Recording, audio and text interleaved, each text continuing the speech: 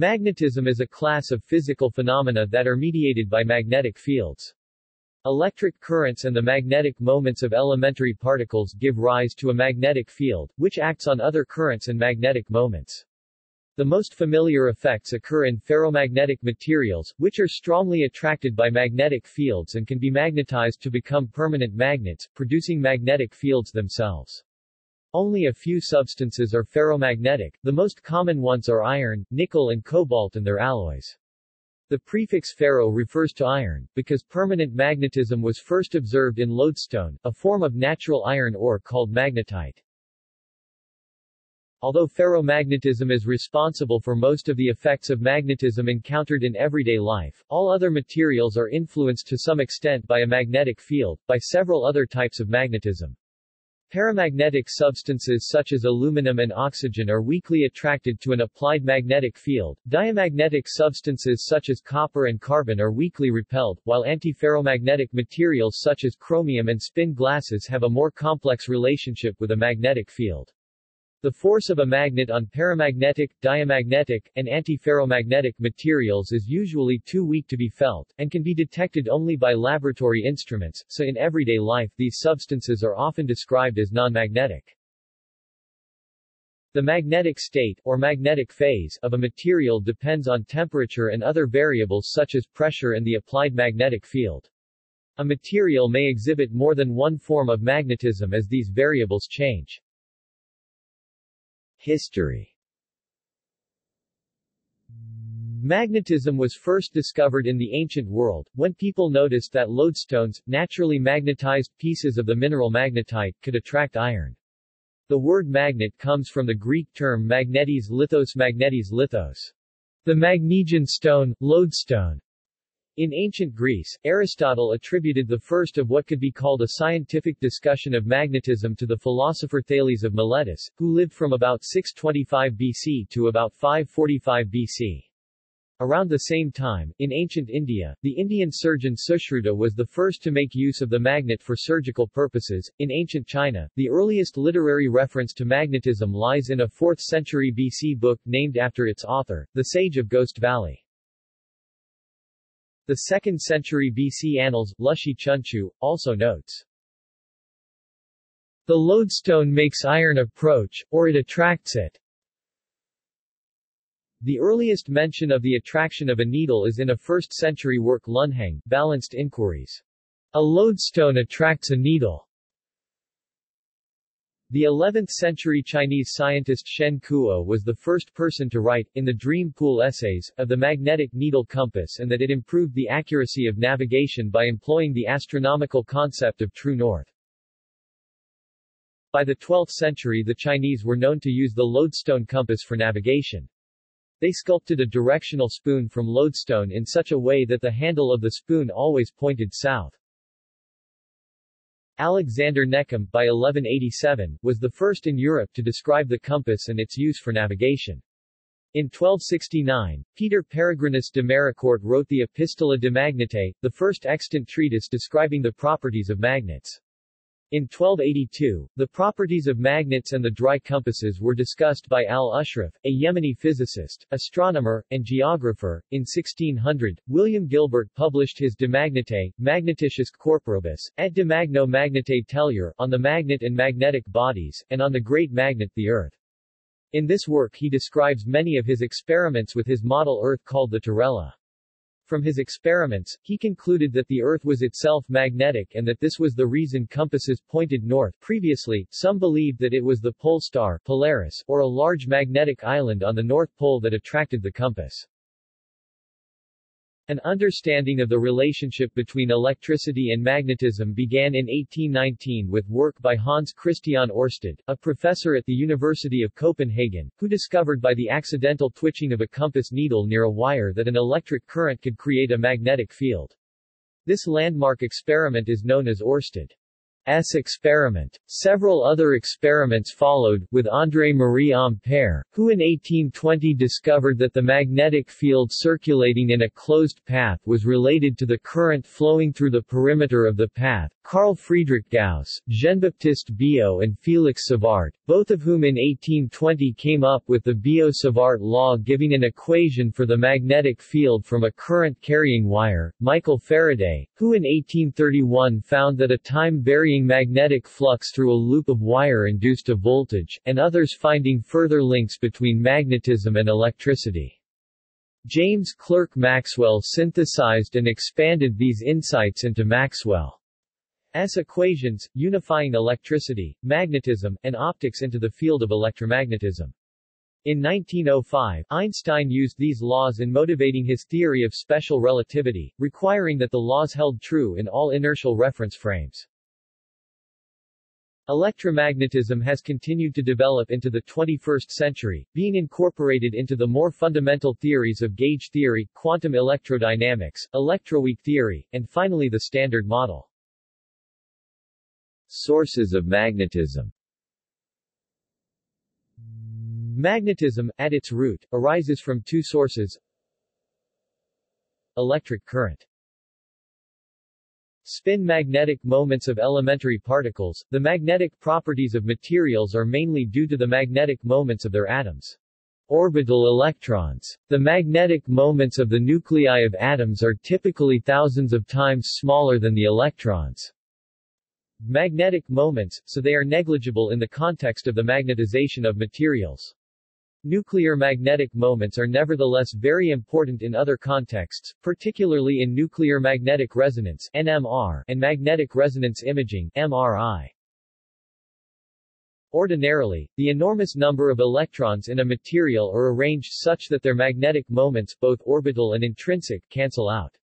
This is due, to some extent, to electrons combining into pairs with opposite intrinsic magnetic moments as a result of the Pauli exclusion principle, see electron configuration, and combining into filled subshells with zero net orbital motion.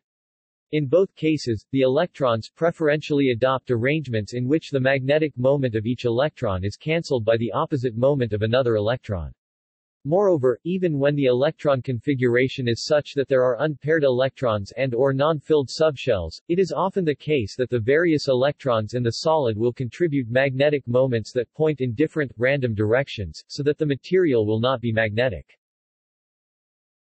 Sometimes, either spontaneously, or owing to an applied external magnetic field, each of the electron magnetic moments will be, on average, lined up.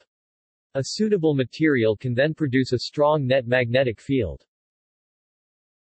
The magnetic behavior of a material depends on its structure, particularly its electron configuration, for the reasons mentioned above, and also on the temperature. At high temperatures, random thermal motion makes it more difficult for the electrons to maintain alignment. Materials.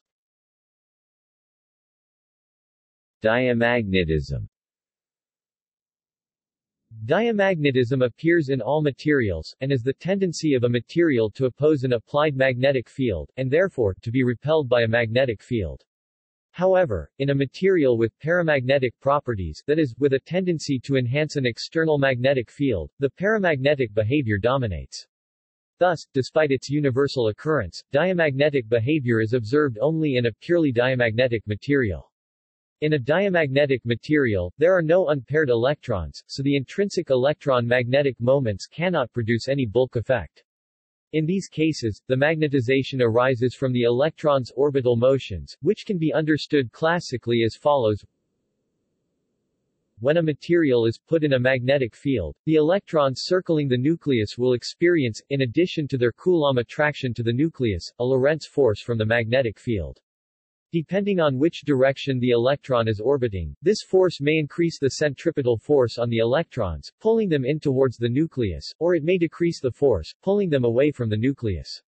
This effect systematically increases the orbital magnetic moments that were aligned opposite the field, and decreases the ones aligned parallel to the field, in accordance with Lenz's law. This results in a small bulk magnetic moment, with an opposite direction to the applied field. Note that this description is meant only as a heuristic. The Bohr-van Leeuwen theorem shows that diamagnetism is impossible according to classical physics, and that a proper understanding requires a quantum mechanical description. Note that all materials undergo this orbital response. However, in paramagnetic and ferromagnetic substances, the diamagnetic effect is overwhelmed by the much stronger effects caused by the unpaired electrons. Paramagnetism. In a paramagnetic material there are unpaired electrons, i.e., atomic or molecular orbitals with exactly one electron in them. While paired electrons are required by the Pauli exclusion principle to have their intrinsic spin, magnetic moments pointing in opposite directions, causing their magnetic fields to cancel out, an unpaired electron is free to align its magnetic moment in any direction. When an external magnetic field is applied, these magnetic moments will tend to align themselves in the same direction as the applied field, thus reinforcing it. Ferromagnetism. A ferromagnet, like a paramagnetic substance, has unpaired electrons. However, in addition to the electrons' intrinsic magnetic moment, S tendency to be parallel to an applied field, there is also in these materials a tendency for these magnetic moments to orient parallel to each other to maintain a lowered energy state. Thus, even in the absence of an applied field, the magnetic moments of the electrons in the material spontaneously line up parallel to one another. Every ferromagnetic substance has its own individual temperature, called the Curie temperature, or Curie point, above which it loses its ferromagnetic properties. This is because the thermal tendency to disorder overwhelms the energy lowering due to ferromagnetic order. Ferromagnetism only occurs in a few substances. The common ones are iron, nickel, cobalt, their alloys, and some alloys of rare earth metals. Magnetic domains. The magnetic moments of atoms in a ferromagnetic material cause them to behave something like tiny permanent magnets. They stick together and align themselves into small regions of more or less uniform alignment called magnetic domains or Weiss domains. Magnetic domains can be observed with a magnetic force microscope to reveal magnetic domain boundaries that resemble white lines in the sketch. There are many scientific experiments that can physically show magnetic fields. When a domain contains too many molecules, it becomes unstable and divides into two domains aligned in opposite directions, so that they stick together more stably, as shown at the right. When exposed to a magnetic field, the domain boundaries move, so that the domains aligned with the magnetic field grow and dominate the structure, dotted yellow area, as shown at the left. When the magnetizing field is removed, the domains may not return to an unmagnetized state. This results in the ferromagnetic materials being magnetized, forming a permanent magnet. When magnetized strongly enough that the prevailing domain overruns all others to result in only one single domain, the material is magnetically saturated. When a magnetized ferromagnetic material is heated to the Curie point temperature, the molecules are agitated to the point that the magnetic domains lose the organization, and the magnetic properties they cause cease. When the material is cooled, this domain alignment structure spontaneously returns, in a manner roughly analogous to how a liquid can freeze into a crystalline solid. Antiferromagnetism. In an antiferromagnet, unlike a ferromagnet, there is a tendency for the intrinsic magnetic moments of neighboring valence electrons to point in opposite directions. When all atoms are arranged in a substance so that each neighbor is anti-parallel, the substance is antiferromagnetic. Antiferromagnets have a zero net magnetic moment, meaning that no field is produced by them. Antiferromagnets are less common compared to the other types of behaviors and are mostly observed at low temperatures. In varying temperatures, antiferromagnets can be seen to exhibit diamagnetic and ferromagnetic properties. In some materials, neighboring electrons prefer to point in opposite directions, but there is no geometrical arrangement in which each pair of neighbors is anti-aligned. This is called a spin glass and is an example of geometrical frustration. Ferromagnetism. Like ferromagnetism, ferromagnets retain their magnetization in the absence of a field. However, like antiferromagnets, neighboring pairs of electron spins tend to point in opposite directions. These two properties are not contradictory, because in the optimal geometrical arrangement, there is more magnetic moment from the sublattice of electrons that point in one direction, than from the sublattice that points in the opposite direction. Most ferrites are ferromagnetic. The first discovered magnetic substance, magnetite, is a ferrite and was originally believed to be a ferromagnet. Louis Néel disproved this, however, after discovering ferromagnetism. Superparamagnetism. When a ferromagnet or ferromagnet is sufficiently small, it acts like a single magnetic spin that is subject to Brownian motion. Its response to a magnetic field is qualitatively similar to the response of a paramagnet, but much larger. Other types of magnetism. Metamagnetism. Molecule-based magnet. Spin glass. Electromagnet. An electromagnet is a type of magnet in which the magnetic field is produced by an electric current. The magnetic field disappears when the current is turned off. Electromagnets usually consist of a large number of closely spaced turns of wire that create the magnetic field. The wire turns are often wound around a magnetic core made from a ferromagnetic or ferrimagnetic material such as iron. The magnetic core concentrates the magnetic flux and makes a more powerful magnet. The main advantage of an electromagnet over a permanent magnet is that the magnetic field can be quickly changed by controlling the amount of electric current in the winding. However, unlike a permanent magnet that needs no power, an electromagnet requires a continuous supply of current to maintain the magnetic field. Electromagnets are widely used as components of other electrical devices, such as motors, generators, relays, solenoids, loudspeakers, hard disks, MRI machines, scientific instruments, and magnetic separation equipment. Electromagnets are also employed in industry for picking up and moving heavy iron objects such as scrap iron and steel. Electromagnetism was discovered in 1820. Magnetism, electricity, and special relativity. As a consequence of Einstein's theory of special relativity, electricity and magnetism are fundamentally interlinked. Both magnetism lacking electricity, and electricity without magnetism, are inconsistent with special relativity, due to such effects as length contraction, time dilation, and the fact that the magnetic force is velocity dependent. However, when both electricity and magnetism are taken into account, the resulting theory, electromagnetism, is fully consistent with special relativity. In particular, a phenomenon that appears purely electric or purely magnetic to one observer may be a mix of both to another, or more generally the relative contributions of electricity and magnetism are dependent on the frame of reference. Thus, special relativity mixes electricity and magnetism into a single, inseparable phenomenon called electromagnetism, analogous to how relativity mixes space and time into spacetime. All observations on electromagnetism apply to what might be considered to be primarily magnetism, e.g. perturbations in the magnetic field are necessarily accompanied by a non-zero electric field, and propagate at the speed of light. Magnetic fields in a material.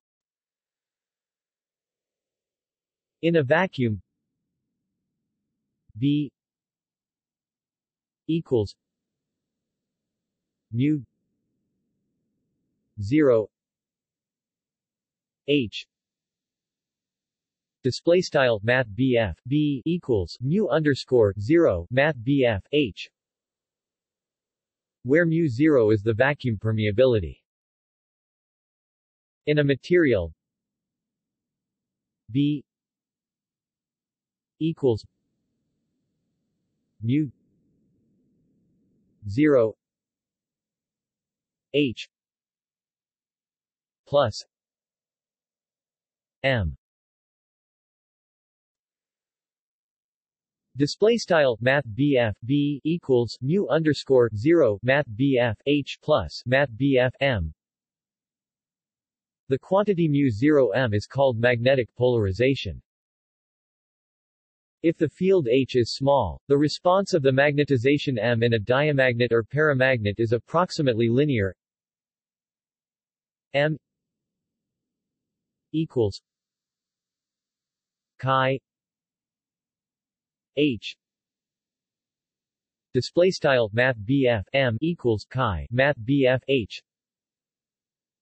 The constant of proportionality being called the magnetic susceptibility. If so, mu 0 h plus m equals mu 0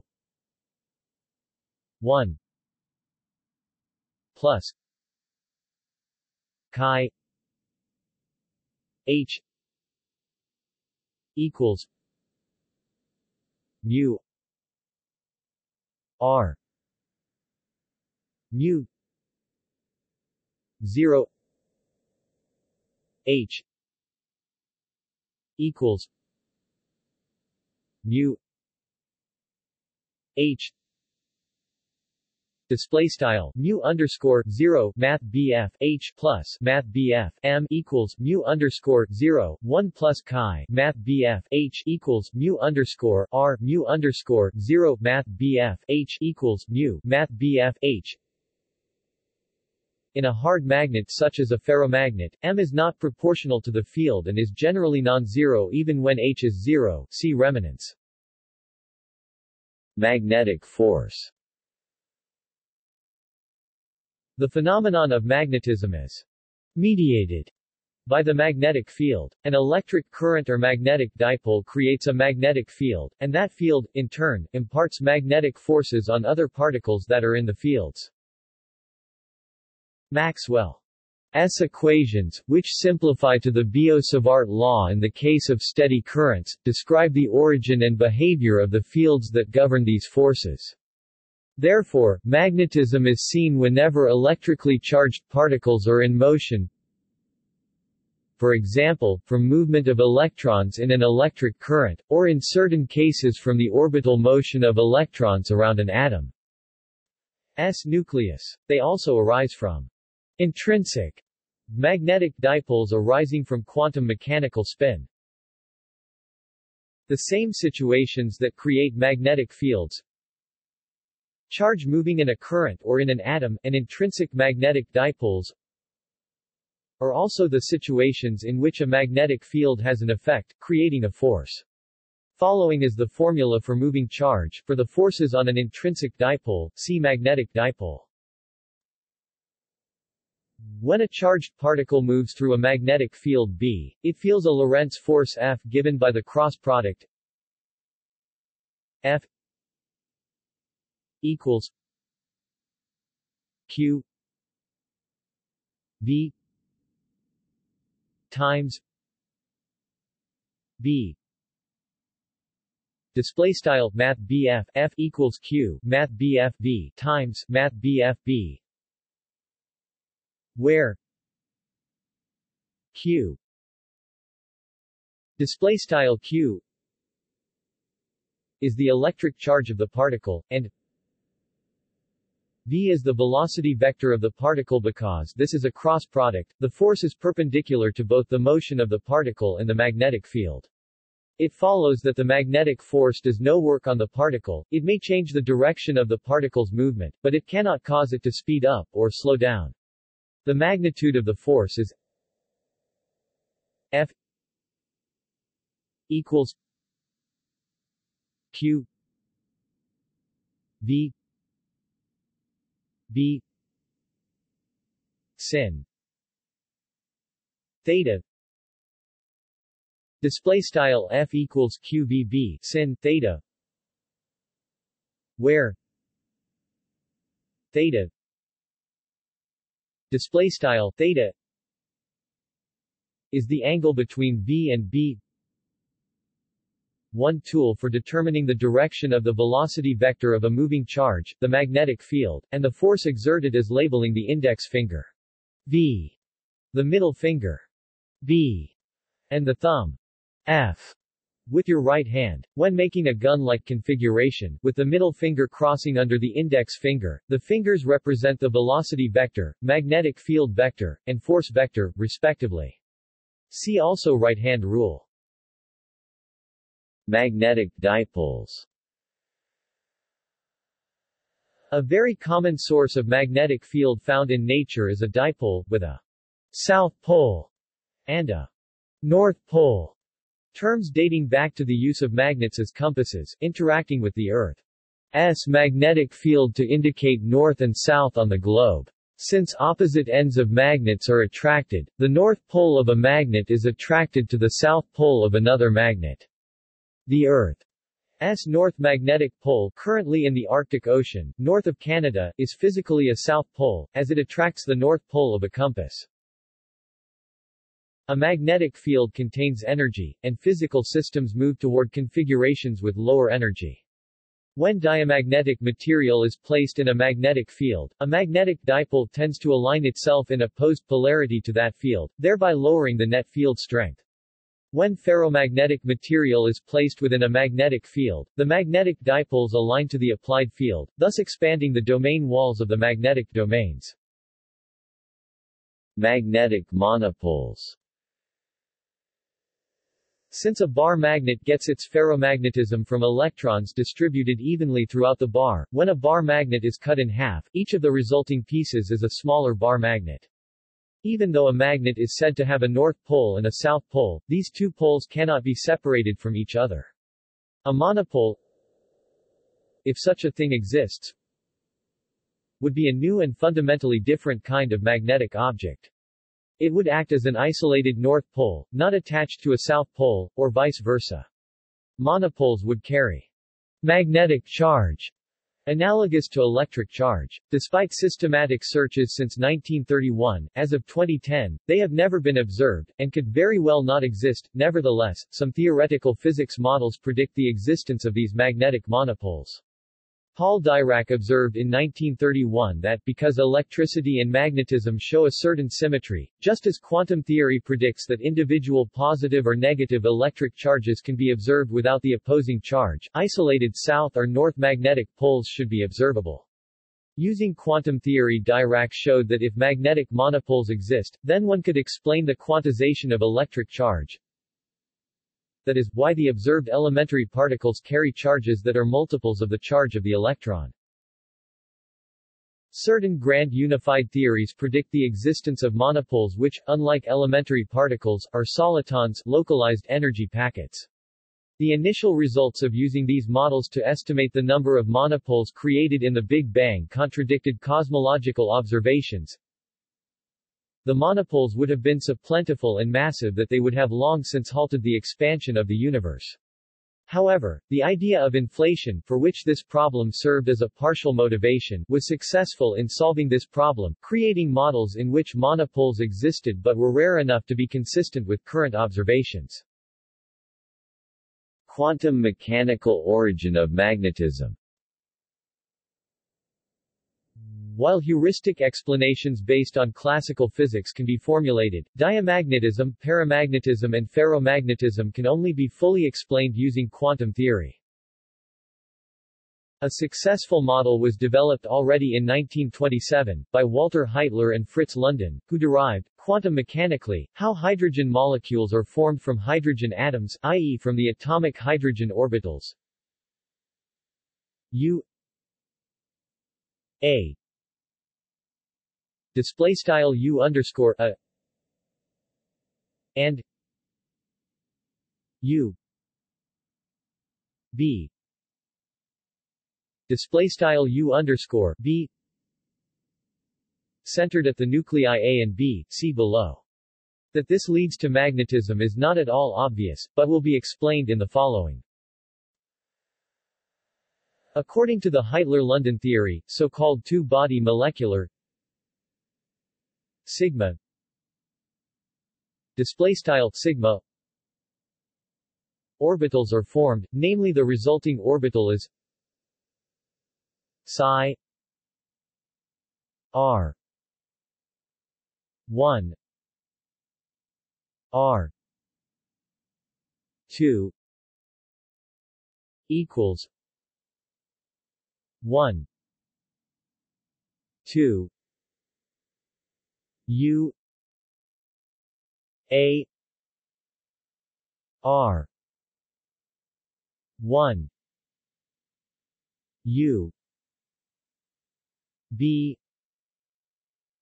R 2 plus U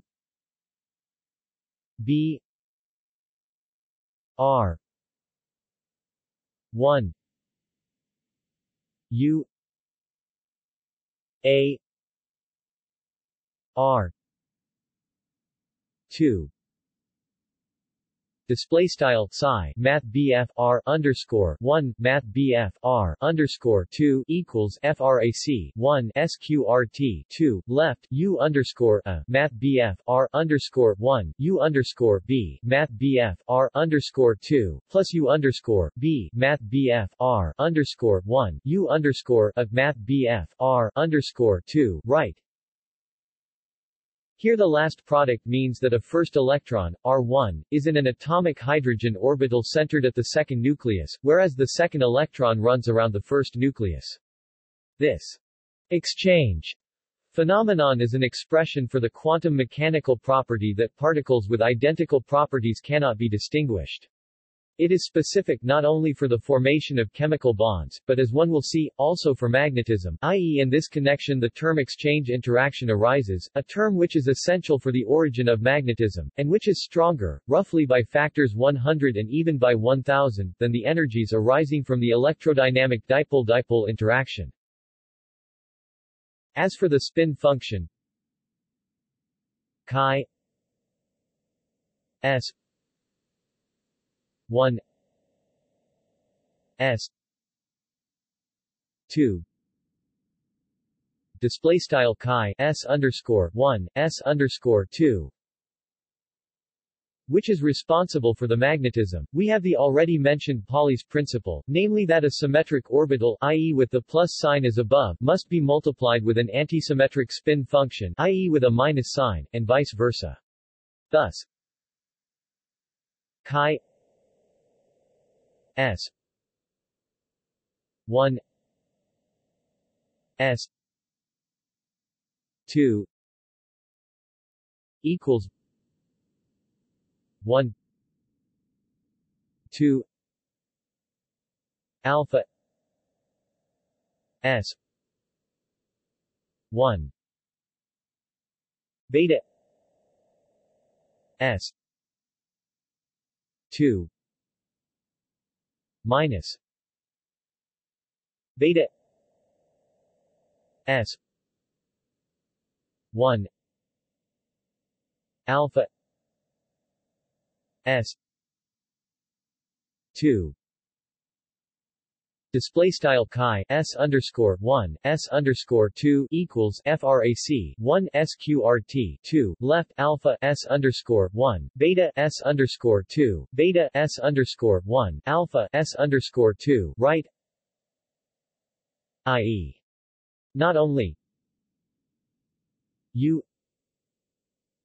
a display style U underscore a and U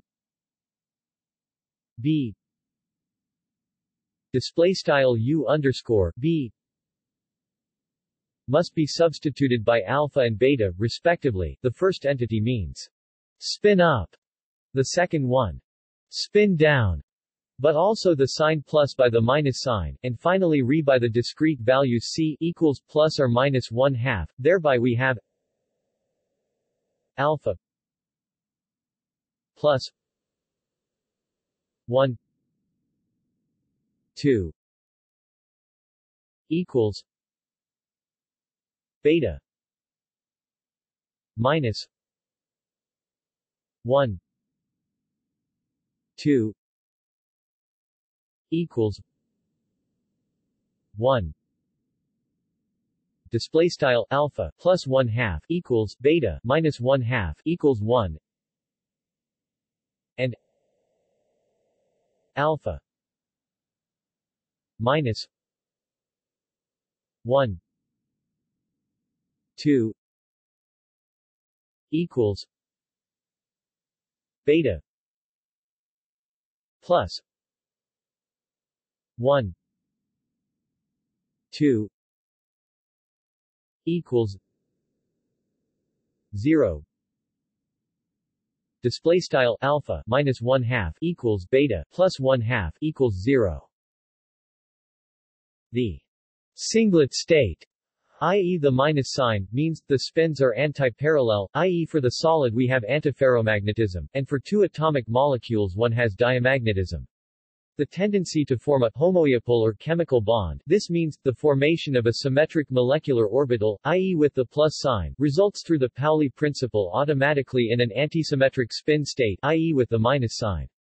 In contrast, the Coulomb repulsion of the electrons, i.e. the tendency that they try to avoid each other by this repulsion, would lead to an antisymmetric orbital function, i.e. with the minus sign, of these two particles, and complementary to a symmetric spin function, i.e. with the plus sign, one of the so-called triplet functions. Thus, now the spins would be parallel, ferromagnetism in a solid, paramagnetism in two atomic gases. The last-mentioned tendency dominates in the metals iron, cobalt and nickel, and in some rare earths, which are ferromagnetic. Most of the other metals, where the first-mentioned tendency dominates, are nonmagnetic, e.g. sodium, aluminium, and magnesium, or antiferromagnetic, e.g. manganese. Diatomic gases are also almost exclusively diamagnetic, and not paramagnetic. However, the oxygen molecule, because of the involvement of pi orbitals, is an exception important for the life sciences. The Heitler-London considerations can be generalized to the Heisenberg model of magnetism, Heisenberg 1928. The explanation of the phenomena is thus essentially based on all subtleties of quantum mechanics, whereas the electrodynamics covers mainly the phenomenology. Units: SI, other. Gauss, the centimeter-gram second (cgs) unit of magnetic field, denoted B. Oersted, the cgs unit of magnetizing field, denoted H. Maxwell, the cgs unit for magnetic flux. Gamma, a unit of magnetic flux density that was commonly used before the Tesla came into use. 1.0 gamma equals 1.0 nanotesla. Mu0 common symbol for the permeability of free space, 4 pi times 10⁻⁷ Newton, ampere turn 2. Living things. Some organisms can detect magnetic fields, a phenomenon known as magnetoception. In addition to detection, biomagnetic phenomena are utilized by organisms in a number of ways. For instance, chitons, a type of marine mollusk, produce magnetite to harden their teeth, and even humans produce magnetite in bodily tissue. Magnetobiology studies magnetic fields as a medical treatment. Fields naturally produced by an organism are known as biomagnetism. See also: References. Further reading. External links. The Exploratorium Science Snacks about magnetism. On the Magnet, 1600 first scientific book on magnetism by the father of electrical engineering. Full English text, full text search. Magnetism and magnetization, Astronew.